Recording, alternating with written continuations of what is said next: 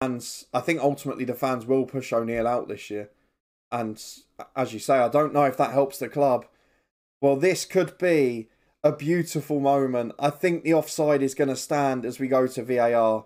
Milijas is on for his debut. He was at Ajax awaiting his work permit, but he's come back and he's been given a goal. VAR allows it. We nick a draw at Chelsea in the top 4. And Milijas, the wonder kid, we couldn't use him straight away, but he's now a Serbia international. He's now been a Champions League player. And he's come back and shown just how good he is. 1-1, what a finish.